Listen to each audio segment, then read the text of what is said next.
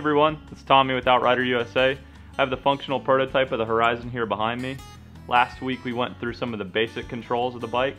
Today I'm going to dive into some of the more advanced features and the hows and whys. And the bike is right now in testing phase, so it's going to be dirty, but functionally it's there. So we're going to walk through different pieces of the bike and how everything works. So one of the biggest goals with the Horizon was to make it as modular as possible. And the reason for that is we want our customers to continue to be able to ride the improvements as the bike evolves over the years. So the center section of the frame is the heart. This is a structural monocoque enclosure. It's made out of aluminum, and all the batteries and all the electronics are housed within this enclosure. On the front end of the bike, there's a bulkhead here that attaches the entire front end of the bike to this enclosure.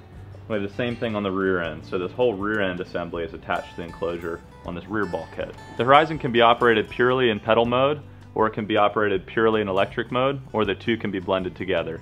The electric drive system is powerful enough to easily pull you up the steepest of hills under its own power. Then the 11-speed internally geared hub allows you to pedal on steep terrain without any electric assist. Right now you're looking at an overhead view of the electric drive system. Forgive the mud and crud, it's been out in the trails a lot as we've been testing it. The electric motor is here on the right. It's a brushless motor. In low range it'll spin 8,000 RPM, and high range it'll spin about 13,000 RPM. So really incredible little motor in a small package. It weighs only about 3.5 pounds, but it'll put out a peak of about 5 horsepower. It outputs power to this planetary transmission, which increases torque from the electric drive. And then over here we have a one-way bearing that allows you to freewheel so that when you're pedaling, you don't feel any drag from the electric motor.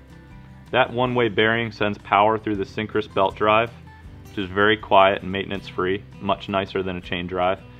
And it drives to the rear wheel, which powers through the disc brake flange, so you can send a ton of power through this system. And though it's a mid-drive, it's not a mid-drive in the traditional sense, in that it doesn't drive the bicycle chain. So you don't have any accelerated wear on your bicycle chain or components. It's all through the synchronous belt drive. Now we've turned the bike around to take a closer look at the pedal drive system. At the heart of it is a Shimano Alpine 11-speed internally geared hub. That allows you to shift down into first gear whether you're rolling or whether you're stopped, so you can never get trapped in a tall gear. And then driving that Shimano Alpine is Shimano's Di2 electronic shifting system. That allows the system to be very modular, to be set up in a lot of different ways. And from the handlebars, you can shift through the gears via the electric push buttons. So you can go one at a time like I just did, or you can dump the whole gear and it'll downshift the whole way to first gear for you if you press and hold the button. That wraps it up today for the advanced features, looking at the pedal drive system and the electric drive system on this functional Horizon prototype. If you have any questions about anything that I didn't talk about today, feel free to post them in the comment section below and we'll address that in a future video. Soon we'll have some pre-production shots that we'll look at this again, and it'll be a much prettier bike, so look forward to that video. Thanks.